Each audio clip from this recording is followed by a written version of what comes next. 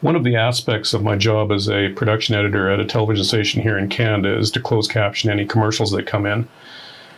It is a legal requirement here in Canada that all broadcast video be closed captioned. We're working on Adobe Premiere Pro, and I thought I'd show you a quick tutorial of how easy it is to create short form closed captions, and this is for videos of probably 90 seconds or less. So let's give it a go.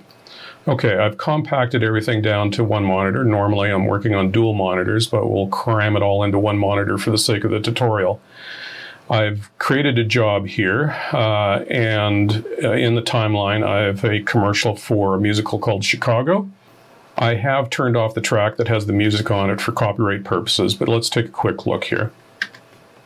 Chicago, set in the razzle-dazzle 1920s. The smash hit winner of 6 Tony Awards, a Grammy, thousands of standing ovations, and now the #1 longest-running American musical in Broadway history. Chicago, March 26th at the NMAX Center.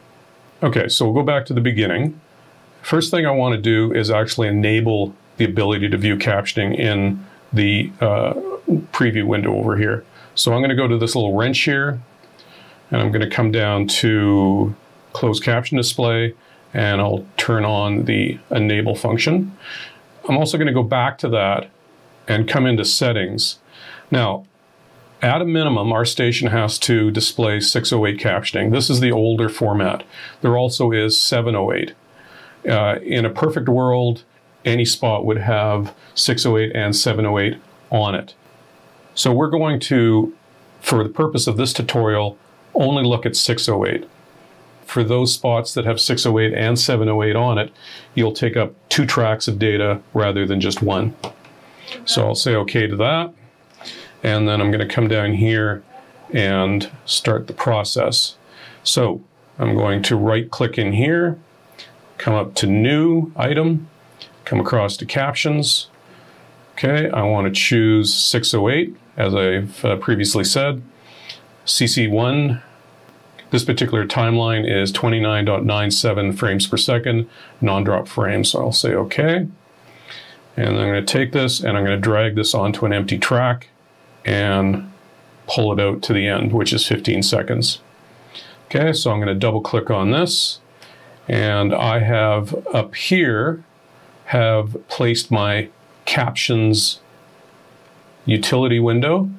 And if you don't have this, it's just a matter of going to Windows and coming down to Captions, clicking on that, and then you can place this anywhere you want by just taking and grabbing it and moving it around. I've chosen to place it right here. First thing I'm going to do is just create a few extra windows of captioning, and you can see down here on the timeline, it's just populating it. Okay. Now, we've already transcribed this spot. One of the producers here at the station has listened to it and created a text file. And this is what it looks like. Okay. I prefer it to be all run on. I don't like the sentences chopped into pieces. One of the things that you'll see that I'll do is I'm going to highlight everything and copy everything and then just paste what I need into the various windows. You'll also notice that it's in caps. It's a preference here at the station, although I don't think it's a legal requirement. I do see a lot of captions that come in that are upper and lower case. So for the purposes of this tutorial, we'll stay with our preference of going with caps. So here, I'm going to go ahead and highlight everything, copy it using Control-C, and then we'll go back to the window here. Now, I did want to point out an option for longer form projects. You can use a website such as otter.ai, and we'll bring that up. So otter.ai, you have to create an account, and it's free to upload up to 600 minutes per month of an audio or an audio and video file, and it'll give you a text transcription. If you want anything more, like an SRT file, which would give you the ability to almost have your captions ready to go, timed out for your length of your timeline, you need to pay a premium. and it's $10 a month or $100 a year. And that gives you 6,000 minutes per month. But the nice thing about it is that you get a data file back that has the timing in it as well. The free version only gives you the actual transcriptions. Okay, let's keep going here. So, remember I've copied the text from my text file. I'm going to leave the first field blank, and I'm going to go ahead in the second field and just paste everything. So I'm going to highlight everything up to the first sentence. I'll leave that there, and then I'm going to cut using Control-X, paste. Next one, highlight it, and I'm looking for short little chunks of text. Paste.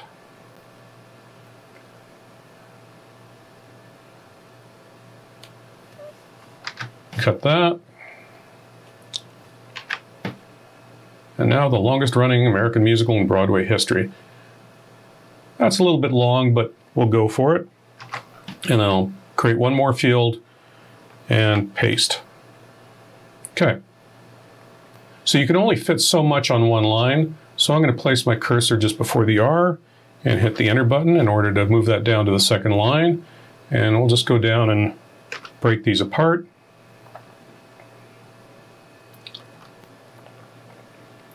This one will probably have to go into 3 lines. And then the last one. Okay. Now the first one, I'm going to delete. One of the things you generally don't want to do is have captioning data right at frame 0. At least at our television station, it fools the decoder when they go to ingest the video file. And sometimes it can overload it, especially if you have a fair amount of captioning information on the very first data field. So I'm going to hit this minus, and I'm going to go up to the second line here, and I'm going to place that. I can highlight this. I'm going to place that starting at 10 frames in. Okay, and you can see down here, that's where I've got a little blank section here, which is fine. Okay. Now let's move our attention down to the timeline. I'm going to take this last guy, move it to the back, and I'm just kind of roughly placing them right now. Okay, so I'm going to use my jaw controller over on my left hand. I'm going to hit play. Chicago, set in the razzle-dazzle 1920s. Okay, so 1920s. Now, I'm going to grab this handle and move it to where my playhead cursor is. Then I'm going to take the next one, pull the handle out, and then hit play again. The smash hit winner of 6 Tony Awards. Okay. I'm going to bring it back there. Again, third one. Drag it out. A Grammy, thousands of standing ovations, and... Okay. Again, pull the handle back to the playhead cursor. Take the next one. Move it up. And now the #1 longest running American musical in Broadway history. Okay. And then the last one. Pull it out to the end. Chicago, March 26th at the NMAX Center. Okay. So we'll hit home, go to the beginning. Now, I'd like to draw your attention to the preview here. I'm going to hit play, and let's see if anything... if I've guessed the lengths of the various lines properly so we don't miss characters. Chicago, set in the razzle-dazzle 1920s. The smash hit winner of 6 Tony Awards, a Grammy, thousands of standing ovations, and now the #1 longest running American musical in Broadway history. Chicago, March 26th at the NMAX Center. Okay, that looks good. One of the things I'd like to point out is that generally if you have any lower third graphics, you want to make sure that you now place your closed captioning above those graphics so they don't interfere with that information. So let's take one last look at this and see if that happens. Chicago, set in the razzle-dazzle 1920s. The smash hit winner of 6 Tony Awards, a Grammy, thousands of standing ovations, and now the #1 longest running American musical in Broadway history. Chicago, March 26th. Okay, so it's generally okay until the very end where it's covering up the website. So I'm going to come back here, and right here, I'm going to determine that I need to move this field up to the top or somewhere else in the frame so it's not covering up important information. So you'll notice here, as I click on a field, that the corresponding field up here in the top left is highlighted. So I can click on any of these fields in the timeline, and that'll take me to the field that I want to edit. But in this case, it's the very last field. So this is highlighted. Now, up here, I have X and Y coordinates where I can place this in a custom position, or I can use this field of 9 squares to place it in a generic position. So this last one, I'm going to place it in the top left. Okay? So there, it now clears the information for the dates, the location, and the website. So now, if we run up for the last 2 captions. American musical in Broadway history. Chicago, March 26th at the NMAX Center. Okay, and it jumps up. So basically, we're ready to export this. And in order to do that, you have to make sure that you're exporting to a video format or a codec that supports captioning. In our case, that's the MXF OP1A format. So I'm going to bring up the encoder, Control M. We'll drag it into position here. So under Format, I'm going to select MXF OP1A, and I'm going to use the preset way down here at the bottom, which is XDCAM HD 50 NTSC 60i. Okay, and that is the standard format for our television station, and it also supports closed captioning. The only thing I have to change on that particular preset is to come here to Captions and Export Functions, and I need to change that to Embed in Output File. Okay, so I'm going to place this on the desktop. I'm going to go ahead and say Export. Okay. Now, I'm going to drag that from my desktop back into my project folder.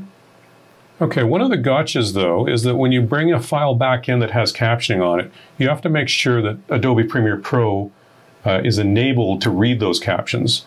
So I'm going to go to my Preferences. Okay, and I'm going to go to the Media tab. Take a couple of seconds for that to appear. And this option right here, Include Captions on Import, has to be enabled with a check mark for incoming captions on codecs that are capable of it to be recognized. So just make sure that that's checked. Okay, now if I double click on this in order to load this into this viewer, one of the things you have to make sure is that if you're going to preview a file, I'm going to come up here, and you also have to enable the viewing of captions there too as well. And I'm going to go into Settings, just confirm that it's 608 because that's what we generated. So let's go ahead and play this. Chicago, set in the razzle-dazzle 1920s. The smash hit winner of 6 Tony Awards, a Grammy, thousands of standing ovations, and now the #1 longest-running American musical in Broadway history. Chicago, March 26th at the NMAX Center. Cool. Looks like it worked. We brought it back in. We did a quality control check to make sure that everything's correct. One of the things you don't want to do is send a file off assuming that the captions are good. You always want to bring that file back into your system and confirm that. The text that you see in the preview window is coming from the timeline. It's not coming from being embedded in a file that now you are taking a look at. So one of the things I want to emphasize is that you always bring the file back in and preview it, and those are going to be true captions, and you can be pretty sure that what you're going to send out to wherever you need this to go is going to have good, clean captioning. Okay, so that was captioning in Adobe Premiere Pro short form. If you want to do anything long form, I would consider paying for a service. The one that I was describing earlier, otter.ai, that website, you can pay your premium charge and get a file back, an SRT file, and you just take that file, import it into Adobe Premiere Pro, lay it on the timeline on an empty track, and magically everything should line up as long as you haven't edited something in the meantime. So I hope that was useful to you. See you next time.